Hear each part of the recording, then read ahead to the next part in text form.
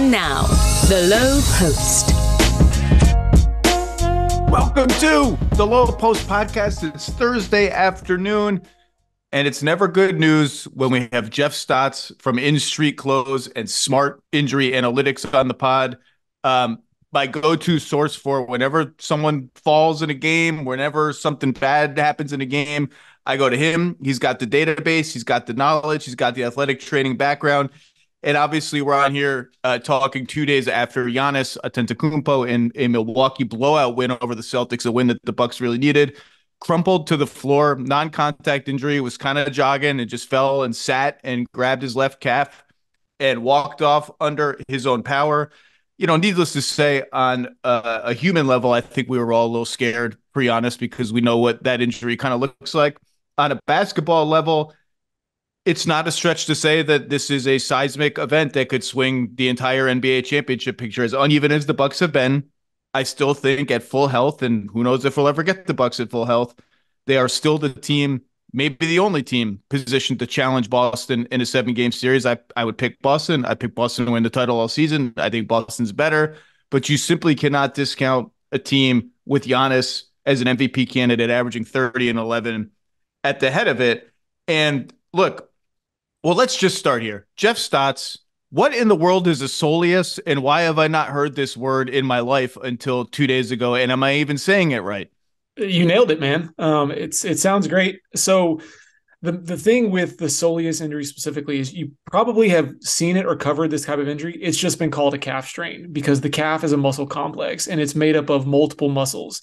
We see this a lot with a lot of the injuries in the way they're reported. The hamstrings are not one muscle, it's multiple muscles. The quad, 4 muscles. The rotator cuff, multiple muscles. The groin, multiple muscles. We just kind of call them a groin strain or a hamstring strain. So we probably had a lot more Soleus strains than we realize. They've just been called a calf strain. But the Bucks did us a little bit of a favor, at least guys like me who like tracking this kind of thing, and specified which muscle was involved. So the Soleus is the smaller of the two. When you look at the calf, the big, thick, meaty part when you see, that's the gastrocnemius. It's a two-headed muscle. It crosses the knee, so it plays a role in knee function. The Soleus sits underneath that and attaches to the underside of the knee. And it's actually involved in making sure you can stand up straight so you don't sway forward when you're standing.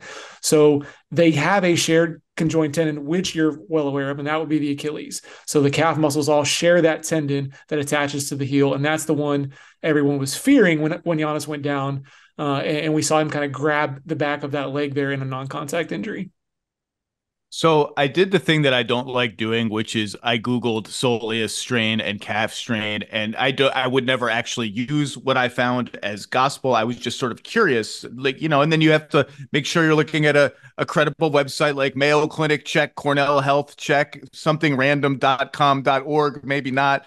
And obviously, as is the case with most of these things, there are different grades and severities, and some strains have fiber tearing in them and some don't. Some are, I guess, are complete ruptures of something or other. Could you explain what in very vague terms, what separates one strain from a tear, a strain from a strain, and what it seems like sort of this might be and what the timetable typically is? So anytime you hear the term tear or pull, basically that's a strain. It's just what degree or what grade. So a low grade strain is microfiber damage. So muscle fibers are a lot like fiber optic cable or a rope, where it's made up of individual fibers. For a low grade strain, we're talking about maybe less than 10% or even no damage to the fibers, but some overstretching of those like microfibers. It's going to be intact, but there is some overstretching and some damage done. A grade 2, better known as an incomplete or partial tear, that is where we're having a significant amount of true fibers torn. So you'll get some actual damage to those fibers. It can lead to significantly more loss of function, more pain, more swelling. And then depending on the muscle, grade 3 or higher is often a complete tear or a rupture where the muscle itself is torn. And now we're talking significant injury, significant loss of function, potentially surgery, depending on the muscle, to repair those fibers. So that's kind of your basic what we're looking at. Given kind of what we know, which is limited at this point, we know it doesn't involve the Achilles. We've seen multiple reports say that the Achilles does seem to be intact, which is a very good thing, because when you saw Giannis grab, he kind of grabbed near that myotendinous juncture where the muscle belly, the muscle itself kind of transitions to the tendon. And I was crossing my fingers it was not Achilles tendon. That was a stomach drop. Like, I was watching that game live as it happened, and Stephanie Reddy was doing a sideline report, and you always feel for those sideline reporters when they've done this reporting off the camera to get this interesting thing to say, and while they say it, something massive happens during a game, and you're like, okay, that's over, like that, and so that is what I'll always remember.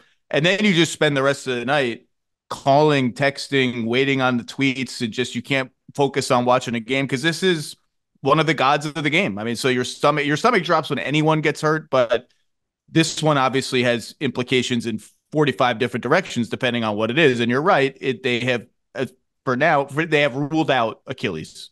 Yeah, and here's the thing: is this is a little bit secret for you that are following this and really worried. If it's an Achilles, they know pretty quickly. There's a simple manual test we do. It's called the Thompson test. You squeeze the calf, and if there is a tear, the foot doesn't move. So it just kind of sits there. But if it's intact, even if it's a partial tear, you'll get some kind of movement. It's really wild to see. And then at that point, MRI is just confirmation. So a lot of times in those cases, the reports start to trickle out pretty quickly that they fear an Achilles injury, those kinds of things. The fact that we didn't hear that early on, and then in fact, the Bucks came out pretty quickly and said Soleus strain, made me feel a little bit better about what this was going to be long term. We still haven't heard the degree of which Giannis's injury is actually in this case, but my guess is it's a low-grade strain, kind of the optimism that we've seen, which looking through the numbers, the average time lost is about 2 weeks, which would put him kind of potentially missing first 2 games of a first-round series, maybe a little bit longer. This situation reminds me a lot of Luka Doncic's situation a couple years back, right before Dallas went on that run to the Western Conference Finals. He was injured, I believe, in the last game of the season. He was not supposed to play. The technical got rescinded. He played. He strained that calf. And then Jalen Brunson went supernova against Utah to start that series. And he came back and they had a 2-1 lead. And that was kind of the same thing. We were really worried. And Luka missed about, I believe, 13 days there. So that's kind of the comps and where I've got in my head right now, and hoping that's the case for Giannis moving forward for sure. Now, if that's the case, it would be, I think, 11 days from date of injury to game 1 of the playoffs, maybe 12, depending on which day of the week, Saturday or Sunday, the Bucks start on. And Giannis has been a superhuman healer in the past. I mean, we all remember the Hawks conference finals when his knee buckled. You were like, oh, well, that could be it. And it's like, no, I'll just miss a game or 2 and I'll be back. I'm fine. I'm made of titanium.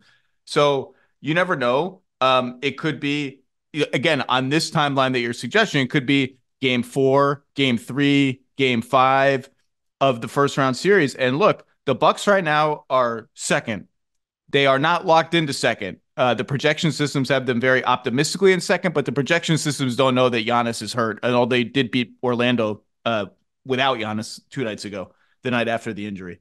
They have Oklahoma City and Orlando again, 2 teams that may really want to win these games. If they go 0-2 in these games, the Knicks, who are playing Boston tonight in a big game, we'll record the second part of this podcast after that, could jump the Bucks into number 2. I mean, everything is in flux in the East, but my long story short is whether they're 2 or 3, there's some chance you're looking at Philly or Miami. It more likely Philly if they're 3. The 6th seed and 7th seed is all in flux, but you could be looking at a team with some pedigree and some threat level to it in the first round. And if you go down 2-0, like the Mavs hung in that series against Utah, more than hung in without Luka, and he comes back and they just wipe away the Jazz.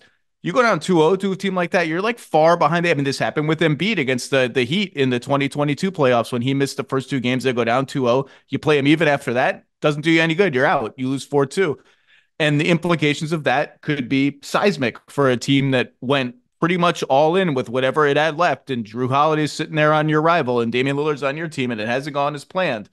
So what are they? My question then would be, what are they looking for between now and green lighting him to come back whenever it is, if it happens? You definitely want full strength and full range of motion. Those are the things we focus on first, especially with dorsiflexion. So the ability to move the foot up, because that is a big indicator for a lot of our ankle and our other injuries along the kinetic chain of that leg. you're going to want to have him do some Well, sports. so slow down. Remember who you're talking to. So you said a big indicator for the ankle and other muscle injuries on the kinetic chain of that leg. So to me, in my brain, that means if this thing ain't right, those other things could be exposed to being maybe more vulnerable. Give yourself more credit. You got it. So we're talking Okay. about the calf that going up the kinetic chain to the hamstrings, which he has had a history of hamstring injuries on this side this season. He's missed some time with a hamstring tendinopathy, I believe is what they called it. And then he's had some other injuries in the past, some soft tissue injuries there as well. So you want to make sure that is all working, because again, the reason we call it the kinetic chain is if there is a weak link in the chain, the whole chain is affected. So we're trying to make sure we're not increasing his risk from an injury someplace else along the kinetic chain. And then for a guy like Giannis, it's explosive. You need to make sure that he can load that muscle, do the things that he needs to do, jump, run, dunk, without there any kind of hesitation, without any kind of pain. If you recall earlier in the year, they had him working out pregame, and he kind of did a move, and then you saw him wince, and he kind of, I think that was basically them kind of doing him through some sports specific testing to see if he was ready to go. And that was a clear indication that he wasn't. So, I have a lot of respect for Scott Faust and his staff up there in Milwaukee. I think they're going to make sure they do everything they can to make sure he's healthy. I think they'll obviously green light him if he hits all their checkpoints. And if they don't feel comfortable putting him out there, they're not going to. You kind of have to hope maybe Dame and Middleton can put something together for them for a prolonged period of time and just buy him as much time. If they can jump out to a 2-0 lead, maybe that buys Giannis some more time, or even a split. Maybe that means that he can have a couple more days off to rest and recuperate. So when you say testing this and that, I assume there are baseline tests, physical tests. I don't know what they would be like. Describe something that he's going to do to test something in the next 10 days. So that they might have what we call force plates, where they literally stand on there and jump, and it measures the amount of force generated. They might have baseline measurements for that before the season started, as the season progressed. I know some teams do certain measurements throughout the year on tendon strength and things like that, just to ensure that everybody's healthy and feeling good, and there's no change in any kind of those structures. So I think they're going to have a whole plethora of information to utilize to get a good gauge on the health of Giannis at any point along the recovery line. And again, it's very fluid. It might change day to day. He might feel good one day, looks good, and he comes in and he's sore and stiff the next day. And okay, we have to readjust our timeline based on some of that subjective information that comes from the player. Last question. You mentioned previous issues. I'm looking at now. March 17th, he missed a game against the Suns with left hamstring soreness. March 4th is the game you're referring to in warmups, I think, against the Clippers. The AP report of that game says, quote, Antetokounmpo watched from the bench with left Achilles tendonitis as a two-time MVP misses third game of the season. I actually don't know if the Bucks listed it as left Achilles tendonitis or exactly where that description came from. They may push back today and say, no, it was a calf that was misreported as Achilles, whatever it is. The A word is in the AP report.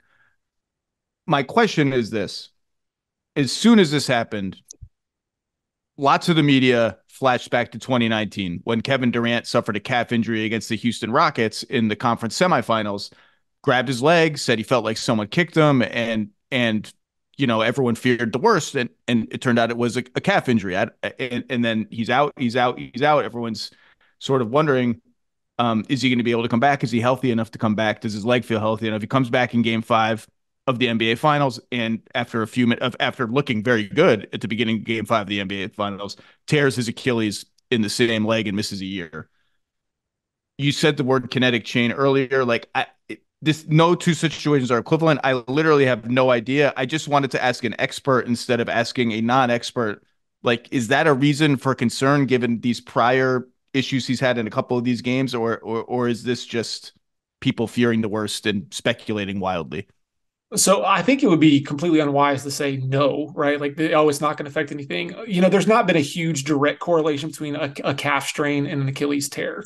I looked through over 300 calf strains in my database before we talked, and then looked through the 20 plus Achilles tendon tears that I had. And Durant was the only one that had a calf strain in the same season prior to tearing that Achilles. We're looking at guys like Kobe, Wes Matthews, Dwight Powell, JJ Barea, all those recent Achilles tears that we've had in season. The tendonitis is what worries me maybe a little bit more than this soleus strain, just because that does indicate there's some potential issues with the tendon, whether that is inflammation or some micro tendon tearing, if it's something like a tendinopathy, or and when I say tearing, I mean just some general something's not right with the tendon. And I had Achilles tendonitis as well for him in that game, or when the game was written down. So I mean that was in my database as well. So I think it's not something you can ignore. I don't necessarily think his risk is substantially higher. I do think there is a red flag, and you have to take everything into consideration. And look, I say that knowing there are a ton of intrinsic factors, both internal and external, that can influence the health of the Achilles tendon. There are certain antibiotics that can make you susceptible to an Achilles tear. Footwear can do it. All these kinds of different factors come into play. What you're trying to do with a guy like Giannis is you're trying to mitigate the risk, and you do everything you can with your performance team to reduce that risk. He does have a degree of risk now that he's got multiple injuries on that leg. I mean, there's just no way to ignore that. But does it mean that he's likely to tear an Achilles? I would say no. I would say his risk is elevated, but not drastically elevated. Nothing that I would necessarily be overly worried about if he went out and played. Jeff Stotts, just invaluable, the knowledge, the resource. Follow him at In Street Clothes on what is now called X. I learn a lot, and it's good perspective, and it's also a reminder. I mean, Bob Myers was talking about it on the broadcast of Nuggets Wolves last night. Like, the healthiest team wins. Like, we don't. It's not a pleasant topic to talk about, and it's not in a lot of ways kind of obvious and dumb, but like, health is going to be a variable every year, and knock on wood, Giannis comes back sooner rather than later. Bucks are in position to not far behind the eight ball and give it an honest run and see what happens. But I appreciate the insight as always, my friend. Not a problem. You can have me on to talk MVP or any kind of awards or anything. You don't have to have me on to talk injuries. That's for sure. I don't want to be the harbinger of doom. No. You're the harbinger of knowledge. Jeff Stotts, everybody. Thank you, sir. Appreciate you. It's 9:30 Eastern time. The Boston Celtics just got destroyed by the Jalen Brunson mid-range machine. Big body Brunson, as Perk like to call him. 39 points on 15 of 23 shooting. Lit up everyone the Celtics threw at him. Second straight loss for the Celtics. They got kind of blown out by the Bucks the other day. Not kind of, blown out by the Bucks in Milwaukee the other day. Sat a couple people. They had a 5-game winning streak before that, and before that they had the mini 2-game losing streak baseball series to the Hawks. So that's 4 losses in the last, I don't know, 10, 12 games. For the Celtics, that amounts to something unusual. And the New York Knicks, with this win, make it very likely that they will stick in the 2-3 part of the bracket opposite Boston and put a little pressure on the Milwaukee Bucks for the 2 seed. The Knicks' last 2 games are home to Brooklyn, home to the Bulls. Probably going to win both of those if they want to. That'll get them to 50 wins. The Bucks have the tiebreaker over the Knicks, but they have a relatively tough schedule going down the stretch. Not the last 2 games at Oklahoma City, at Orlando. If they stumble, if they go 0-2, the 2 seed is there for the Knicks. Mo Dakhil of The Athletic, of Bleacher Report, of One Mo Thing, of Twitch, which I don't understand, formerly of the Clippers and the Spurs video room. How are you? I'm doing great, man. This is the best time of the season where it's I feel a little bit like Charlie Day from Always Sunny in Philadelphia, trying to figure out the standings. And right now, I think the last few days we're beginning to the cork board and okay, who has the tiebreaker? If it's a three-way tie, what's the tiebreaker? 4-way tie? Oh crap! And at a certain point, I just give up and I go like they'll let me know. I'll get a. We are recording this about 30 minutes before tip-off of a very important Pelicans-Kings game that impacts the race for sixth. Some of the big questions we're going to get to are: can the Suns get out of 7th and up to 6th? Can the Lakers get out of 9th and up to 8th? Both of those questions will be impacted by what happens in the next 3 hours in that game. We are recording this 24 hours ahead of a massive Friday night. I believe every single team plays on Friday. And some of the headliner games are Orlando, Philadelphia is probably the biggest game of the night. Well, maybe not. There's also Indiana, Cleveland is a big one. And Phoenix, Sacramento to round out the night is a huge game for all the reasons we just discussed. But look, we're going to start with Knicks-Celtics. And the Knicks increasing their chances very heavily of getting third, outside chance at second, and the Bucks obviously just lost Giannis Antetokounmpo to a calf injury. I just had Jeff Stotts on to talk about that. Everything hinges on that for the Bucks and when he can come back. But hovering over all of that, the 2, the 3, the 6, the 7, is where is Philadelphia going to end up? And can they get to 6th? Step 1 for them is winning out, and winning out happens to hurt Orlando if they beat Orlando tomorrow night. All of this is a mystery, and Philly seems like a team you'd very much like to avoid. Where do you want to start on Celtics? I guess I'll just start here.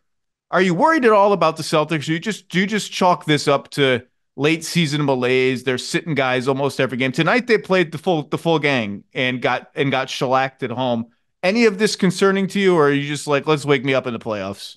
I think I'm now more on the wake me up in the playoffs. Listen, they're up 13 and a half games right now in the standings. I mean, like, they're going to win the East by, a gazillion games. And at that point, like, I'm not going to panic too much about this. Yeah, there were things I didn't like in this game tonight against the Knicks, but I think it has to do more with just the Knicks really needed this win more than the Celtics. And beyond the standing stuff, they hadn't beaten the Celtics at all this season. If they have any aspirations of at some, hey, we're going to make the finals, you want to at least have one win against a team that's on top of the East and have some sort of confidence against them. And I think that was kind of the deal there. But it is interesting that they did play everybody. They brought out their starters. They came out, really looked like they wanted to try to get this win.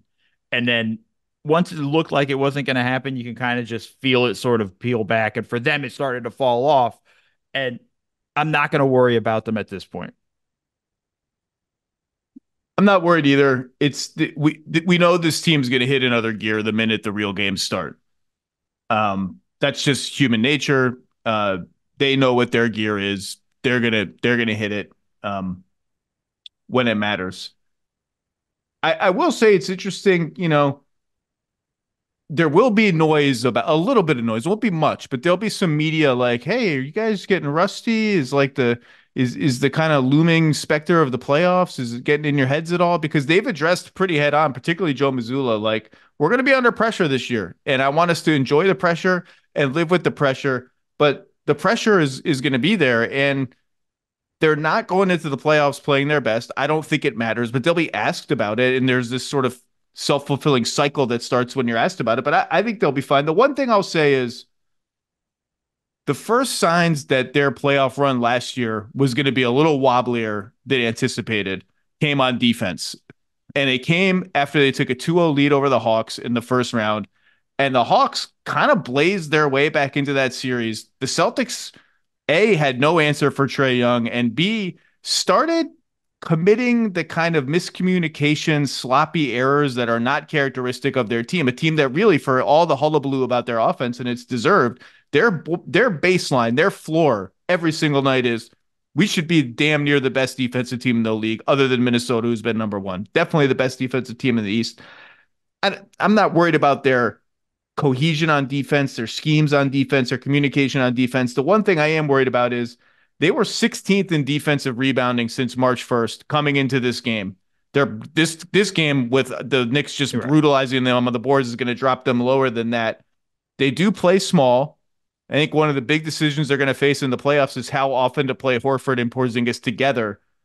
And when you're getting mauled on the boards, that's one thing you can do. But I'm not worried. They're still my pick to make the finals. I don't even know who I would say would push them the hardest. I'll tell you, Mo, I don't have a ballot this year.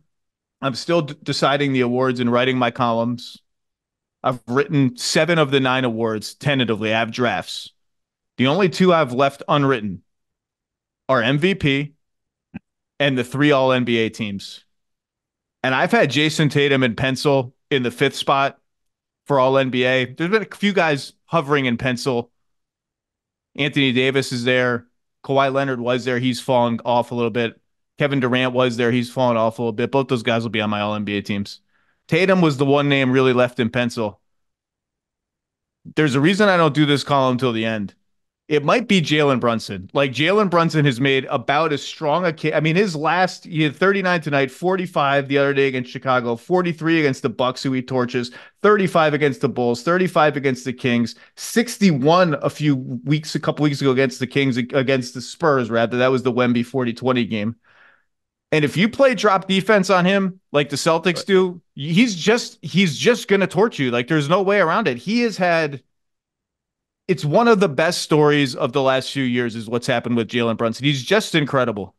I mean, he had 39 tonight in 3/4. Like that's, this is a good defensive team with, across the board. It's White, Holiday, Brown, and Tatum all can give him problems in that sense. And that's just impressive. I mean, there's no reason why not to have him in the top 5. Like when you started talking about your ballot, said, yeah, like he should be in the top 5. I think he should be number 5. And he's had consistency all year. I think he's just been unbelievable this entire season for the Knicks and the way he's kind of held on. And you talked about it. You just said it. When you're in drop coverage against him, it's a problem. I just don't think you can play drop against him. I think you got to try to find a way to really pressure him and, really get at him. But he's got a nice craftiness to his game. He's got some great little, it's not like explosive dribbles, but the ball handling in the way, like against Chicago, he had a really nasty in and out dribble that got him to the cup for a layup and things like that, where it's just sort of like, wow, like that's kind of the thing where you're just looking at it going like, he's got all the moves with it. Like for me, I look at it and I just say like, if he's on anybody's MVP ballot, like that's perfectly fair. It's not going to be one of those things where I'm going to be like, oh, that's a bit of a reach or whatnot. No. That's legitimately a fair assessment for him to be anywhere in the top 5. I love this Knicks team. I absolutely love watching them play.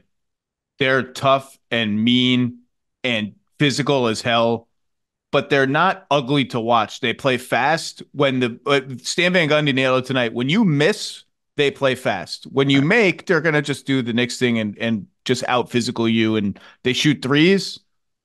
They're tenacious defensively. They're starting to work in Bogdanović more. He had a little bit of a mini heater tonight at some point in the game. Mitchell Robinson looks a little gassed pretty quickly, but he's still a monster on the boards and rounds out their rotation. And Anunoby looks great for a guy. I mean, I know on the broadcast they said Tibbs has been talking about how he's not in the right rhythm yet. He looks great to me. And I've said since the Randall injury, I still think they can make the conference finals if the matchup breaks right. And from there, they might be drawing dead against Boston because they don't quite have enough oomph scoring wise without Randall to get over the hump against a team that good. They're playing like a team with a lot of oomph. And man, I've been talking just randomly with a few team executives about X, Y, and Z lately, just shooting the breeze. And a couple of them have brought this up unprompted and said, hey, do you think the Knicks have gotten enough credit for how they've built this team and how they're set up going forward? And I actually thought one of them was kind of leading, like the question was leading and implying that he thought the Knicks had gotten too much credit and it was all blown up. And it was the opposite. It was like they haven't gotten enough credit. They are so well set up going forward. This front office has done a brilliant job. This team is really, joy is not a word I would associate with Tom Thibodeau.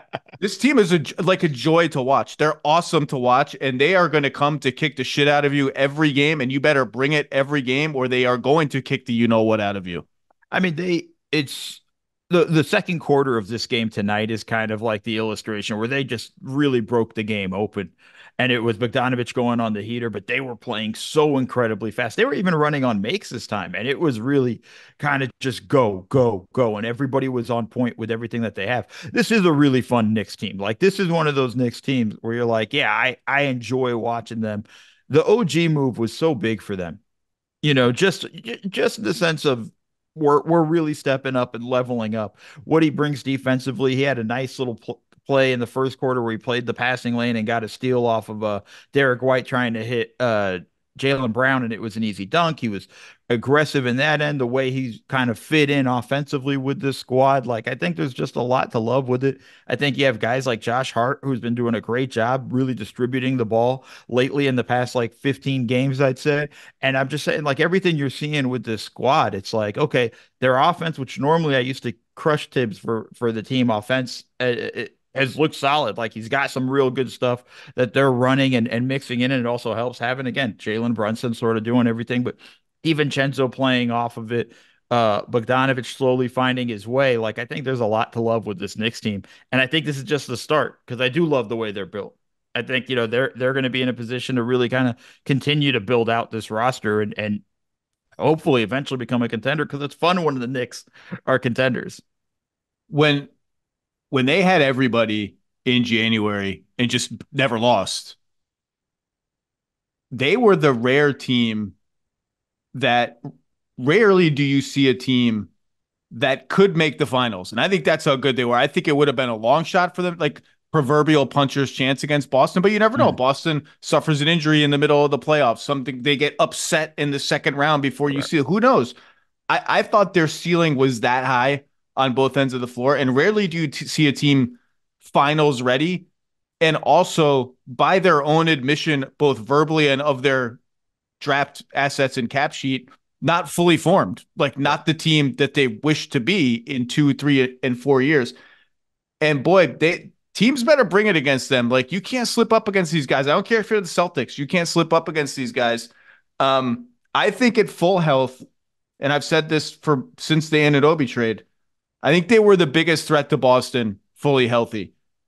When Randall got hurt, I just didn't. I think Milwaukee passed them in that category, but Milwaukee has not been able to get out of its own way, has not been able to catch a break health-wise, and now has this Giannis thing, and I talked about it with Jeff Stotts. We're just gonna have to see. I mean, obviously, if he's out for a full playoff series, they're in dire jeopardy of losing it. If he's out for multiple playoff series, they are not going to get out of multiple playoff series. If he's ready for game one, and like knowing Giannis's cyborg level healing, maybe he might be. Before we get to the Bucks, what did you think of the other big Celtics news this week? Was Jrue Holiday 4-year, $130 million extension, declining his player option and lowering his salary by $7 million for next year, which is huge for Boston tax wise. But then going forward, tacking on 3 more years. Last one, according to Bobby Marks, is a player option. Reactions to Jrue Holiday, who has often felt like the fifth wheel, but like a beloved fifth wheel, right. like two couples are going out to dinner and a friend is there, and like this friend is bringing a lot to the table. Like he's not like attached to anybody, but like he's paying for the bill. He's ordering the right app, the Brussels sprouts that everybody wanted. What'd you think of the deal? I loved it. I think it was great for the Celtics just in the sense of, I mean, listen, it's great for the owners. Nobody really cares beyond that, but like for cutting down the tax bill. But when you look at the fact that the Celtics are going to have some big bills to pay, got to find a way to, got to sign Derek White, and then you have Tatum with the Supermax coming. Brown's Supermax kicks in next year. So this kind of helps in sort of, hey, let's keep this whole band together right now. If you're going to take a little less, you go back to Porzingis's extension when he came, when he got traded and got there, 2 years, 60 million, I think. That's a nice deal for them as well. I think it kind of sets them up nicely. And it's also not so overwhelmingly big that, like, should you be in a situation where you no longer can maintain this roster, or oh man, this team's really not contender level status or whatnot. It's not a crazy contract to move, and it's not wild in that sense. And I know that's not what Boston's thinking was when they signed him. Securing him for the next few years, I think, puts them in a good position what they have going forward, and it just gets rid of any uncertainty in Jrue's mind. Hey, they like me. They want me here for the next few years. I'm secure going into the playoffs. Yeah, I took a little bit of a haircut, but it's not a wild one in that sense. And I think it's just, giving that up for a little more security is a pretty solid deal there for him. I think it's just a good one all around for everybody. I think it's about where I had pegged it coming in. It's a fair deal for both sides. And it does put an enormous amount of pressure on the Celtics to win a championship in the next 2 seasons, because 25-26, not next season, the year after, is when Tatum's super duper duper max kicks in. when Derek White will be presumably back on the Celtics on some sort of contract. He is eligible for an extension on July 1 this offseason. The max the Celtics can pay him under the CBA is 4 years, $122 million. Boy, if you ask 50 GMs and assistant GMs, is he going to take that? You'd get a lot of different answers. In those conversations I've had with people, and I don't know Derek White, I don't know what he's doing, I don't know what he's thinking, but I thought back to the Devin Vassell extension from earlier in the year. Not that they're comparable players, but the reaction to the Vassell extension in some corners was, "Holy cow, that's a lot of money," and then in other corners it was, and he might have left a little money on the table by extending early if he has a big year this year. And my response to that, and others' response to that was, this guy has never seen this kind of money put in front of him ever. $100-something million. And that's where Derek White's going to be. You can haggle here and there, but like Derek White has earned basically that full extension. He's been that good this season. I don't know what he'll do, but that's when you are over the tax already in 25-26 with 5 dudes on the roster. The Jays, right. Derek White, Jrue Holiday. Well, I guess there's a third J. The 3 J's, Derek White, and Kristaps Porzingis. And after that, you can finagle it around.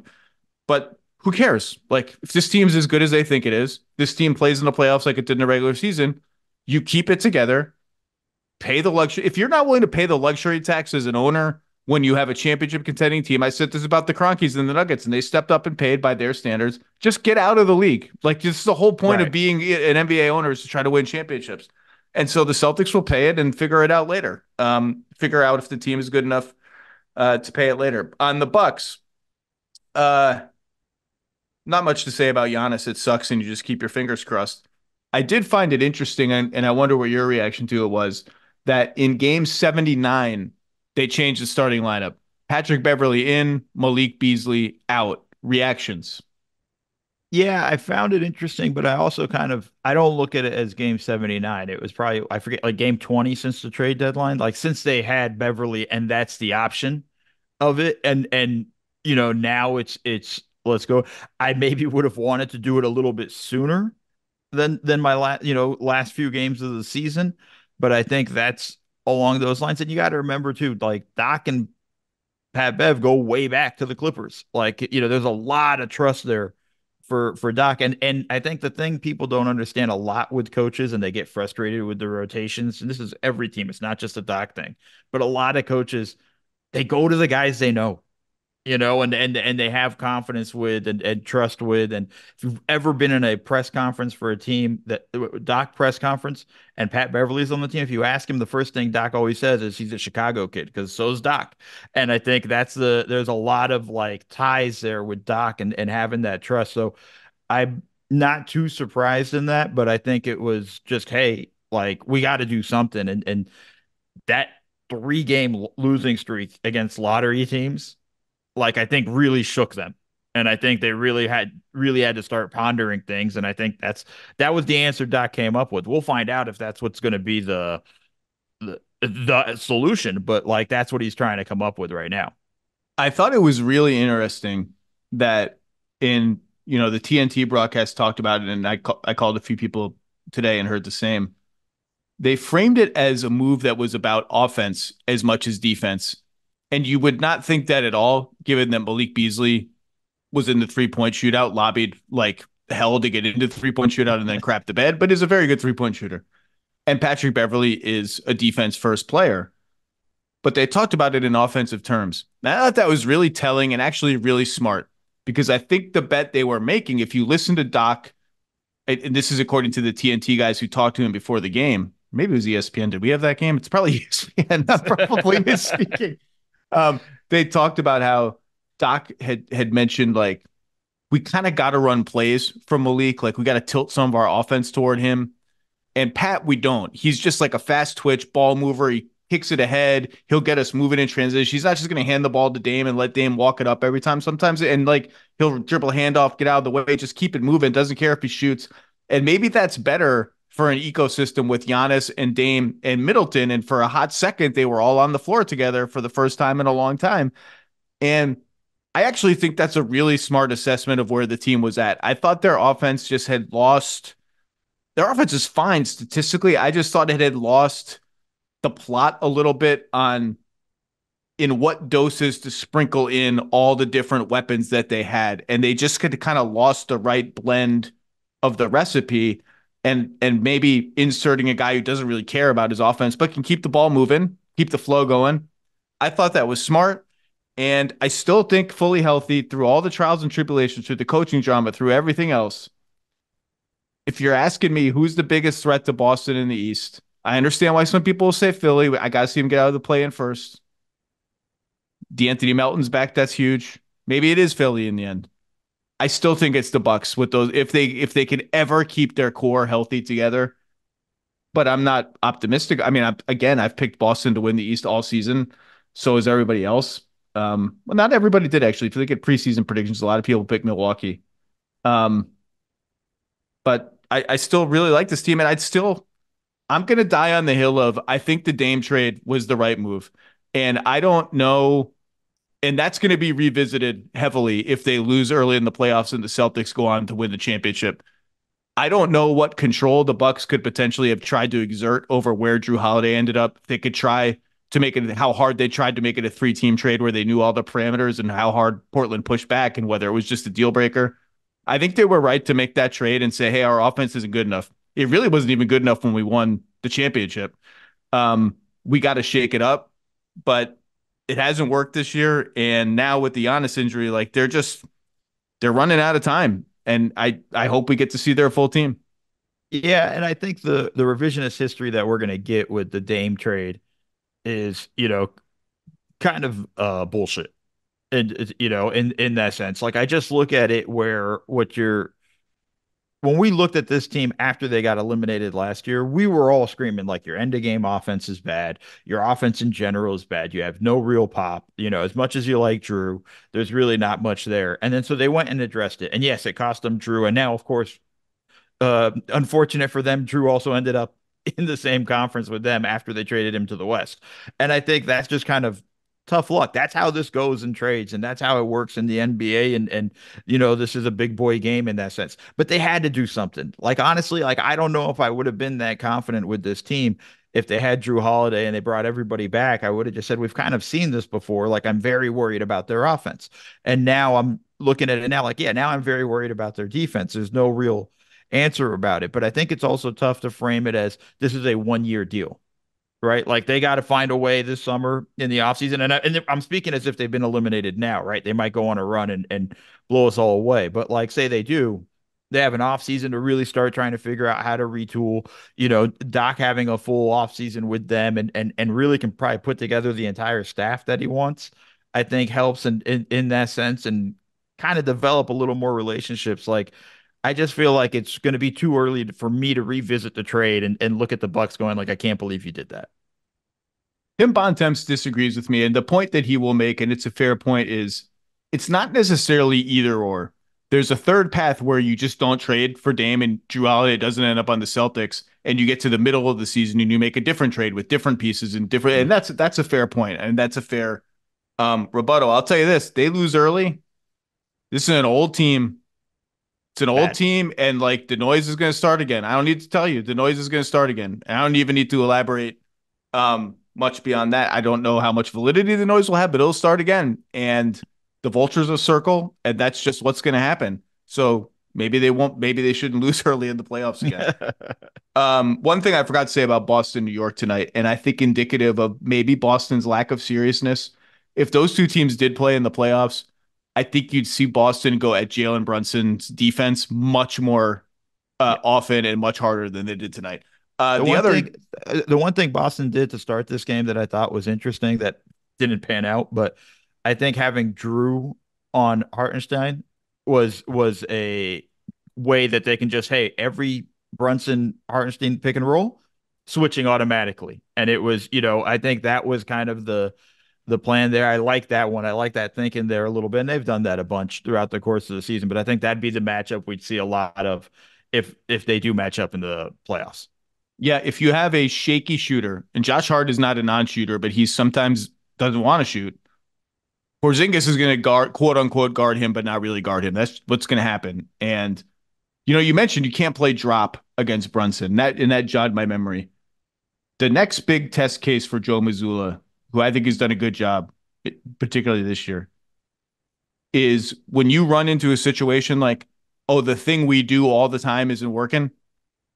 Is he going to dig the hole deeper and say, nope, we go down our way? Like, this is how we play. Or is he going to be quick to say, okay, let's try something else? And I think that's the next test. The other big game that happened this week was last night, so we don't have to talk too much about it. In what was a nip and tuck game that didn't quite decide the number one seed in the West, but got us a lot of the way there. The Denver Nuggets did what the Denver Nuggets do, which is turn a close game into a laugher by just out executing you down the stretch. And the game just turned into a Peyton Watson, Christian Brown dunk party with Christian Brown, one of the dunks of the year on Rudy Gobert's face, just snapped. That was like snappy. Like he didn't even cock it back. He just was like, bam. It was like, whoa, did I just miss that? With the left. With the left. And stop trying to take shots when Peyton Watson's around, because it's not going to work out for you. He's going to block that thing to smithereens. I don't even really know. Naz Reid. It was like 3 or 4 of them were on Naz Reid. I do think that is Denver wasn't joking around, or it wasn't hyperbole. Bruce Brown was the first one to say it publicly last year after they won the title, that Minnesota was the team that actually scared them the most.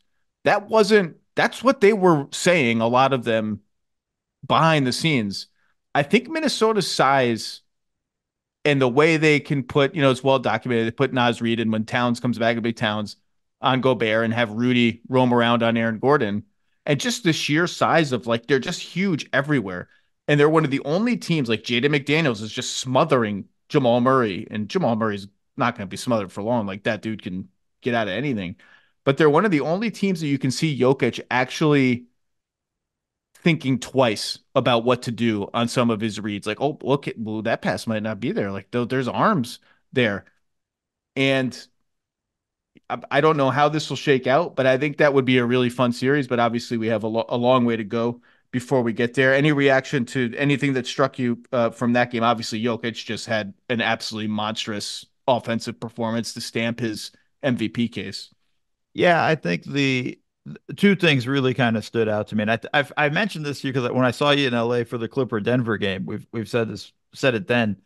Aaron Gordon's defense is unbelievable. Like, we don't talk enough about him defensively and what he does, not just for the Nuggets, but just in general. Like, he goes from guarding Rudy Gobert to some possessions on Edwards, and on times on Connolly. Like, the way he just can his versatility goes such a long way for them. And I think, that's one of those guys I think is a bit underrated when we talk about him defensively. Maybe that's because he was miscast in Orlando for so long, so we've given up on him.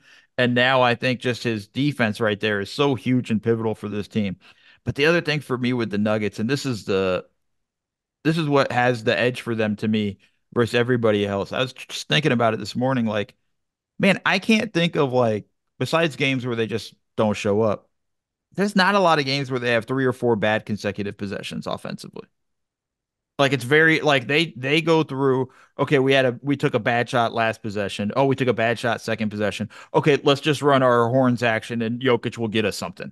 And they find their way into good stuff more consistently than anybody else in the NBA. And I think that's the tier. That's that small thing that sets them apart from everybody else when it gets to the crunch time situations.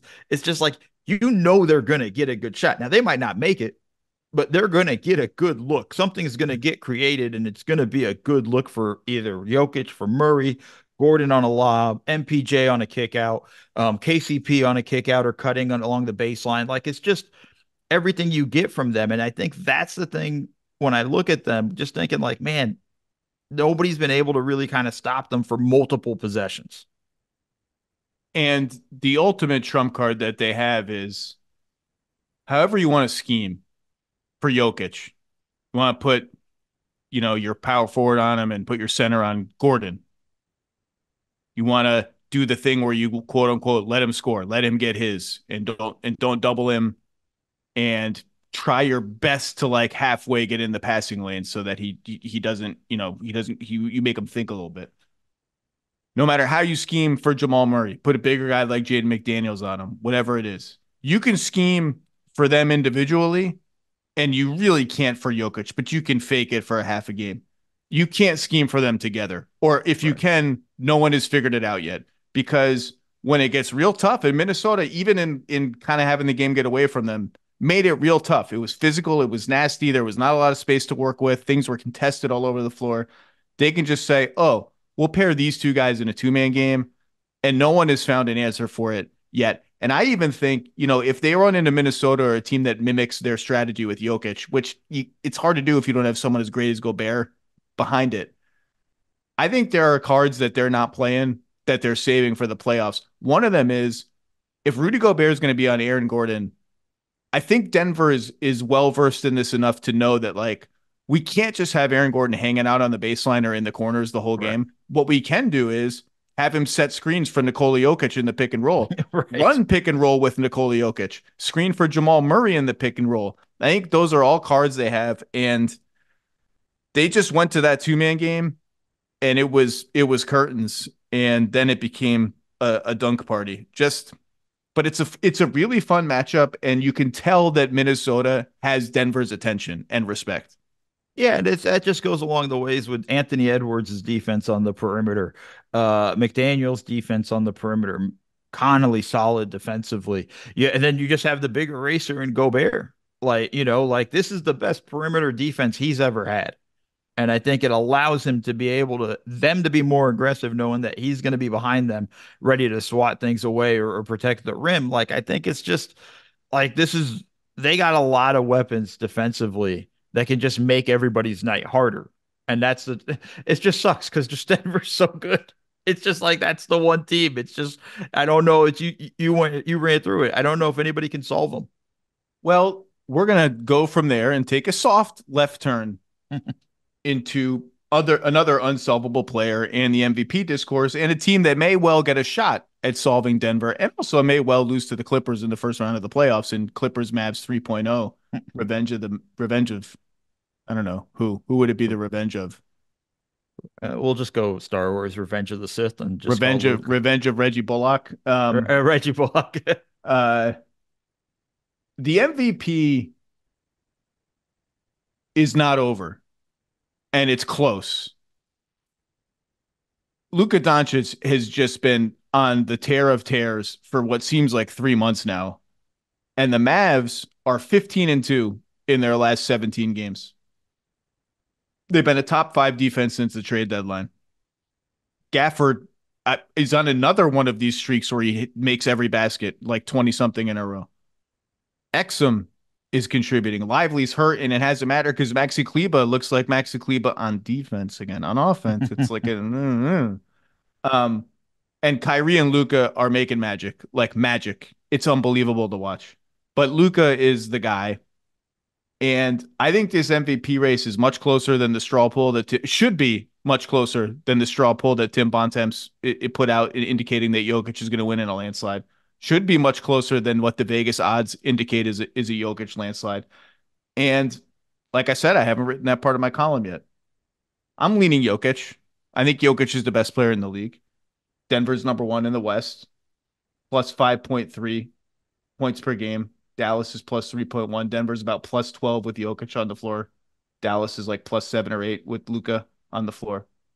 But I sent you this text already. Yeah. I said, we've reached a point that the MVP should be close enough that you have to put in your head, okay, I have to explain to a Dallas Mavericks fan why the MVP is Jokic when the stats are, I mean, look, the advanced stats are Jokic all the time. Not all of them. Dunks and threes, estimated plus minus, is not Jokic. Most of them are Jokic. But you have to explain to me why it's obviously Jokic when Luka leads the league in scoring. Their assists are even. Their teams for the better part of the last 30 games have been of about the same quality, even though Denver got off to a head start. You have to give me an explanation that's not one of these things. It's not Well, look at the standings. That's why. And it's not, well, like everyone just knows Jokic is the best player. Like that's the explanation. Don't you listen to the players talk? They all know Jokic is the best player. You're owed, Luka is owed, and they are owed a better explanation than that. And I'm trying to form it in my own head, but I'm curious, and I've spitballed this question all across the league to see. Some people think Luka is the MVP, so they'd reject the question out of hand. Fair. Um, but I'm interested to see, like, were you forced to do that thought exercise? What would you say? Yeah, I think that's a one. It's they're very similar in the sense of they create for everybody. They have the ability to lift their teammates up. And across those sports, and we're seeing it with Gafford, with Exum, and everybody kind of benefits playing off of Luka, to a large degree. I think when it comes down to it, and I think about it in a playoff setting, and it's just more my mind strategically. I don't know what I can do against Jokic. And I don't have a clear answer against Doncic, but we know at the end of games, it's pick and roll with the Mavericks. I'm doubling the crap out of him, getting the ball out of his hands, or even when he crosses half court before the pick and roll, sending a double. We've seen the Clippers do it, in the two series with him. And I think it's getting the ball out of his hands. And then from there, it's kind of okay, the threat's somewhat neutralized. And I think that's the difference. Whereas, you haven't found a way to kind of neutralize Jokic down the stretch or in the playoffs. I mean, when you do the playoff scouting and it's teams and video guys, and shout out to all the video guys who are probably sleeping in the offices for the next few days. Wake up, video guys! Wake up! You're really kind of trying to figure out what are you going to do to stop him, and nobody's come up with an answer for Jokic. And I'm not saying they've come up with an answer for Luka, but you found a way to slow him down. And you can do a lot. You can wear him down throughout the course of the series, pick him up full court. And maybe it's going to be different this season now that he looks in better shape and they're playing faster as a team and all of that stuff. But I think you found a way to get the ball out of his hands. And I think it's become a little bit harder, in the sense to do that against Jokic. And I think that's the answer for me. And that's the difference is I haven't seen Luka really be able to find a way to overcome that little strategy and that scheme. And maybe it's unfair of me, and I apologize to Mavs fans, but it's really that close to me, just the MVP debate between these two guys. It's very close, and you could argue that part of the value part of being valuable is, which of those teams has a better roster. Now, I don't think you can overweigh that because I don't think it's fair to punish any player for having like a good roster around him or over reward a player for having like bad. I think, a bad roster around him or whatever. Not that the Mavs have a bad roster. They clearly do not. The more I thought about it, the more I think what we're really spending a lot of words saying, and other people gave me similar answers to what you just said. I think it's all a fancy way of saying one guy's way bigger than the other and just as skilled. And because he's way bigger than the other, he just gets closer to the rim much more easily. And when he's closer to the rim, has access to just more stuff, more passes, more easy shots. And he's the king of easy shots. He has this ridiculous touch with both hands. And being bigger also makes him, it's not only this, but I think he's on another tier defensively from Doncic. Neither of them are going to make an all defensive team, but I just think Jokic, by being huge and getting a lot of deflections and more than anything else, getting a ton of defensive rebounds and a ton of contested defensive rebounds, where he beats your center for the rebound, spins up the court, and is in an instant death on 5-on-4, death for your defense, fast break. I don't know exactly what all those advanced stats are capturing in Jokic that just has him lapping the field in those categories every year. I suspect a lot of it is that defense to offense blend where his rebounding alone makes him an average to good defensive player, and it immediately springboards into their offense. And I just think a lot of it is he's just as skilled as Luka, which is they are of the 0.00001% ever to play basketball. And he's just bigger and stronger and bulkier and get where he wants to go. I think if you're looking for I don't know that explains why he's the MVP in this particular season. But if you're looking for an explanation of like, well, why he's a little better, maybe it just comes down to that. I don't know. Yeah, and it's funny, like I wonder what you think about this, just kind of thinking about it for the Mavs. I almost wish sometimes, and we've seen him do it, but I wish they put Jokic, or excuse me, Doncic in the post He's a a little monster. more. He's a monster. There, and I wish we could see more of that, and Yep. even in end of games. And I think now that you have a good ball handler, an amazing ball handler in Kyrie, you can kind of do that and have a little more of that stuff.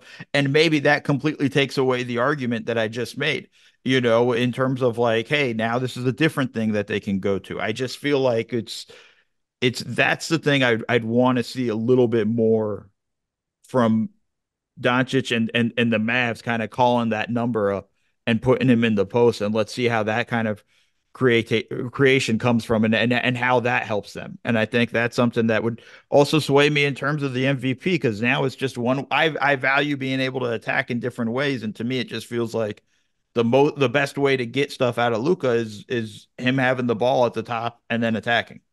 Look, And I think bottom yeah, line is if you wrote your column and closed the book on MVP, I think you need to delete it and reopen it a little bit. Maybe not delete it, but maybe reopen it. Um, and I think Luka has jumped SGA for number two in MVP at worst. Just an unbelievable season for the Mavs. They look awesome, and they would scare the living hell out of me if I were the Clippers or anybody else. Let's end with a couple other Western Conference things. The most interesting remaining part of the Western Conference starts at New Orleans at 6. They are playing right now. What's the score of that game? I have them up 9-0 on sack right now.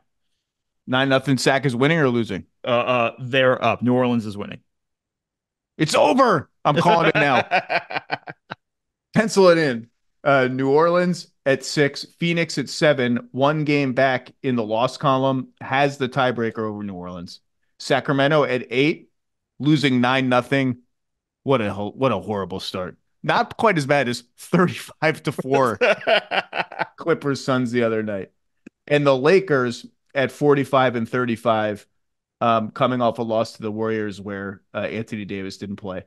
And the Warriors are right there at 44-35 as well. But the two big questions in terms of like mega teams with mega people and mega possibilities at stake are, can Phoenix get out of the play-in and get to 6 and pass New Orleans? And can the Lakers jump over Sacramento and at least get into the upper half of the play-in bracket and give themselves a shot at 7, at the 7th seed, which, if things stand as they stand, is Denver avoidance. Now, it doesn't. Denver won't clinch the number 1 seed till the last day of the season because Minnesota has that tiebreaker, and then your brain starts to break. But those are the two biggest ones. So let's start with Phoenix. Phoenix has at Sacramento tomorrow. The Kings will be on a back-to-back, and at Minnesota, who unfortunately for Phoenix is very unlikely to be locked into number 2 and may have to play that game on the outside shot. Denver loses and they get the number 1 seed if they care. New Orleans has at Sacramento currently, at Golden State. That's a tough game. Home against the Lakers. That's a tough game. All those teams need to win. Phoenix has the tiebreaker. Boy, would they love to get out of the play-in. Yeah. I cannot figure out for the life of me what the hell is going on with the Phoenix Suns. They were actually on a nice run. They held the Wolves to 87 points. They beat Denver. No Jamal Murray, but they looked snappy against Denver. They had a couple other good wins that really like, okay, they're starting to feel it. They're starting to groove a little bit on offense, snap decisions, making reads. Then they played the Clippers. First, they lost to the Pelicans, 113-105. Fine. Pelicans are good. Zion had a great game. Then they played the Clippers twice. And in the first game, a massively important game at home for the fully intact, other than Yusuf Nurkic, Phoenix Suns. And Yusuf Nurkic is a big deal. They were behind 35-4.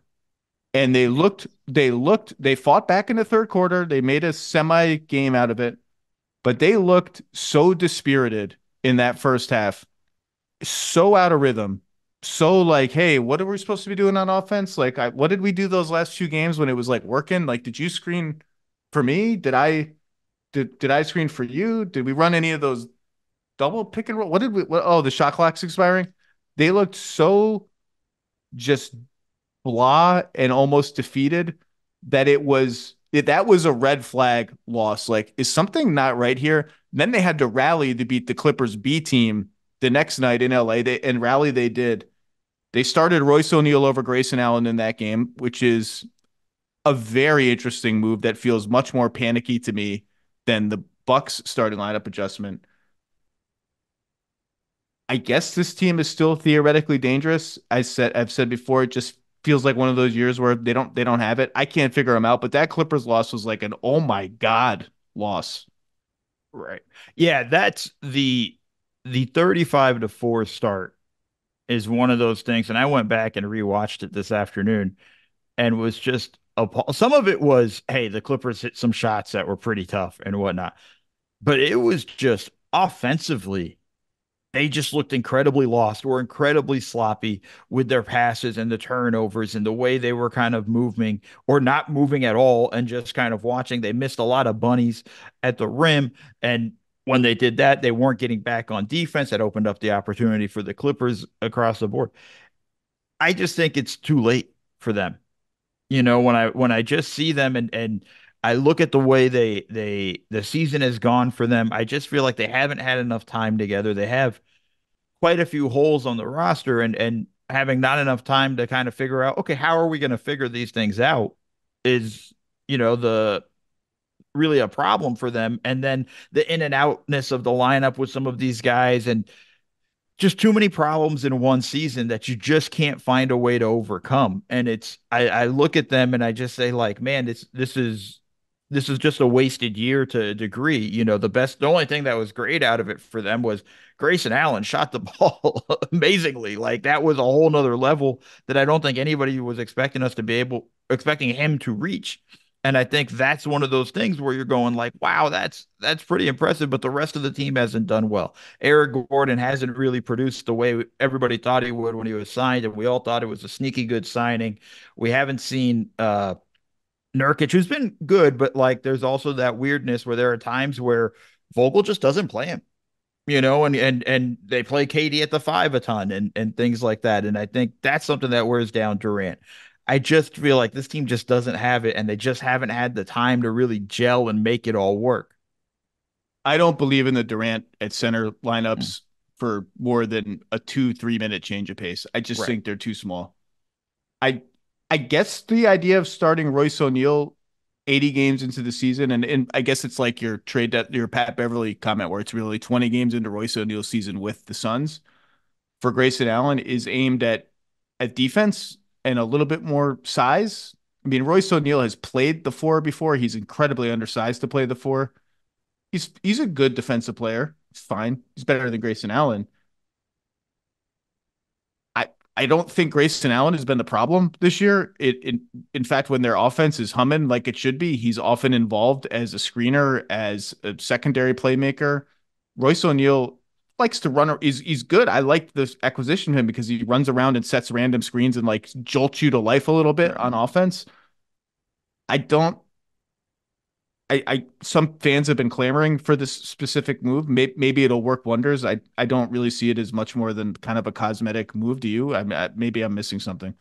No, I think like your assessment of this being more of a panic move than Milwaukee's is kind of right on. And yeah, it's same thing, only 20 games or whatnot. But this just felt like replacing Grayson Allen when you looked at the fact like how much more of an upgrade is Royce O'Neal over Grayson Allen when you look at what Allen does offensively and how he kind of helps spread the floor and keeps things going. It's not like I don't look at him defensively as like, yo, that's a guy we're going to target over and over and over and over again in that regard. Like, you might go at him a little bit, but it's not going to be a as massive. That one kind of was more a knee-jerk reaction to just starting as badly as you started in one game, and you felt like you had to make a change. Like I don't feel like this was a move they felt like was coming for a while. Where I kind of still feel like the one in Milwaukee was something Doc had been pondering for a bit. They just still seem too small to me. Mhm. And that was we knew that. And the whole idea of this team was be average on defense and supernova good on offense. And our offense is in a lot of ways going to be our best defense because we're going to be able to set our defense all the time because we're going to score all the time. They're just like the Bucks in that they have not had a 2-week period where like, okay, they're fine. They got it. I think the Bucks are probably better positioned than them just by virtue of being in the East and having maybe Giannis back. But by the way, we should pause for a second. We must salute Torrey Craig and his Best Supporting Actor nominee, Andre Drummond, for one of the best moments literally in NBA history. I mean, I didn't see it live. I saw it on Twitter and I don't know what, like 45 minutes went by and I was like, I need to see this from every angle. I need to make sure this isn't like a deep fake video from some disgruntled Bulls fan who wants everybody fired. That was, I mean, JaVale McGee from 10 years ago is like, I'm kind of impressed you tried that and messed it up like that. That was incredible. I mean, I have nothing else to say. It was one of my favorite plays of all time. I would sign Torrey Craig to a veteran minimum next year just to try to recreate that play in garbage time of the game. I look at that play and I think Shaq just has to announce he has to retire Shaqtin' a Fool. I think that's the pinnacle. Like I don't know if you can get a dumber play than that. And I mean dumb in the most lovingly way I can say it because it has brought me so much joy. Like I'm gonna look at that in the way I looked at so many highlights this NBA season. Whose fault is it? Who's like the main culprit? Is it Torrey Craig for like actually being like, yeah, I'm Torrey Craig. I'm trying. I'm a role player and I'm trying this. Or is it Andre Drummond for being like, oh, he's lobbing it to me. Wait, he's not gonna. Oh, he's trying to do. Oh no. It's I actually think I'm gonna put the blame on Craig and I feel bad, but because just the concept of just throwing it up is more often like, okay, I'm gonna reward the big man, I'm gonna throw it up off the glass and we're gonna get a highlight and it'll be awesome. If you're going up for yourself, you got to yell it. You got to yell it. You know, you got to say, hey man, this one's me. You know, or something like I got to put it on Craig on that one there. But it was, I am thankful for the both of them for providing us such a highlight at the end of the season. And it's end of the season where we were getting so many games that, I mean, that was a delirious night of basketball the other night. And when there were 14 games and tomorrow's going to be delirious. Sunday is going to be super delirious. And then we'll know who's where. And like I said, the greatest mistake, Miami looks like is almost assuredly going to be in the play-in. Philly has a route to get out of the play-in. They need to win out. That would finish at 47-35. They need Orlando to then lose out, or they need Indiana. They cannot be in a 3-way tie with Indiana and Orlando because they lose that. I think they got a shot, and that's the big one. That one and the Lakers, who, let's review. Lakers are 45-35. Sacramento may also be 45-35. Are they still losing? Is it It is. Oh, yeah, they're losing 31-11. 31-11. The Kings are running on fumes, man. They're running on fumes. And I'll be honest, it was just 16-11 a second ago that I looked at it. And then they've gone on basically. Hey, look, it's early. Run. Like teams come back from 20 down all the time. But that's not an encouraging start for the Kings. If they do go on to lose this game and Sabonis' double streak ended and Herder's hurt, Monk's hurt, they're running on fumes. Like they're the team everyone's going to want to play. Sorry, Kings fans. It's just the thing. They will be tied with the Lakers. The Lakers, do the Kings have the tiebreaker because I guess Sabonis just beats Anthony Davis's teams every single time they play. The Kings' last two games are Phoenix. That's a big one. That's tomorrow. And Portland at home, which should be an automatic win, which means the very worst record the Kings should have is 46-36. The Lakers would have to win out in that scenario to pass the Kings and jump to 8th because the Kings have tiebreakers. So the Lakers have at Memphis, and then what may end up being the biggest game on the last day of the season, Lakers at Pelicans.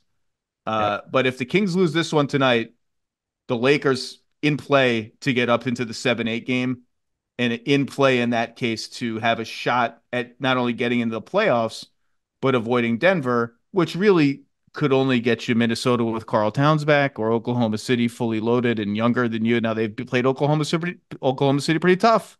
So that's the other subplot. There's no point really belaboring it. That's just, those are the stakes. Those are the most interesting pivot points. Phoenix, Lakers, Sixers as we enter the last 72 hours. The interesting wrinkle too, though, is if the Lakers beat New Orleans in that game on Sunday night, and then they jump Sacramento, that loss there, New Orleans taking that loss, that probably puts New Orleans at the 7th seed. So it's basically finish the season with New Orleans playing game 7-8 seed against New Orleans. Like that becomes a very interesting sort of just schedule wrinkle that only I would probably find like it interesting, but I just think it's hard to beat a team 2 times in a row, and I think that makes it a tough one.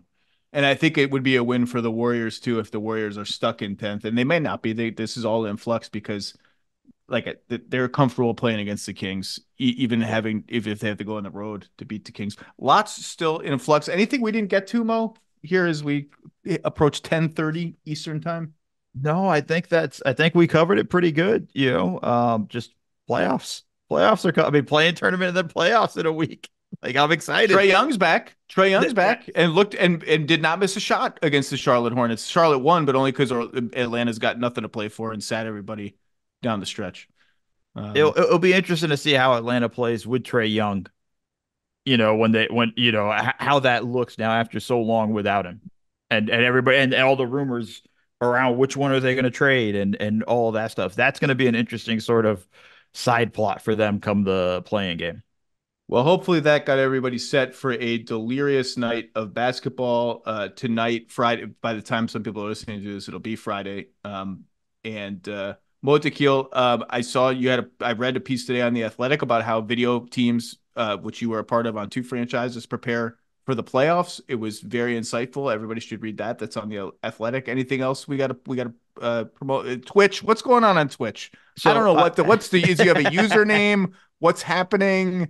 It's easy. It's Mo Dakhil NBA. Just find me on Twitch there, and basically I will be going through playoff games. I'll be bringing my own edits as a video coordinator and whatnot, and going through the playoffs. Pretty much the morning after. The first weekend I will go pretty much after games. The rest of the week I will go the morning after. I haven't figured out exactly what time, but going to break down games. It'll probably be 10 a.m. Pacific or 11 a.m. Pacific time. I'm on the West Coast. And we're just going to break down games and playoff games and run through the strategy, all the fun stuff that we get through it. It's a fun time. The chat group's always awesome. I try to respond to the chat and kind of answer questions. And honestly, we're just breaking down basketball. Well, look for that. If you want to know what went on in the game, like why one team won and why one team lost and what counters may be coming in games 2, 3, 4, etc., that will be a good place to go. I will not go there because I'm old and I don't know what Twitch is really. Mo Dakhil, read him, listen to him, watch him. Thank you for your insight. Go get some rest because the big games are coming, my friend. Yes, sir. Thank you for having me.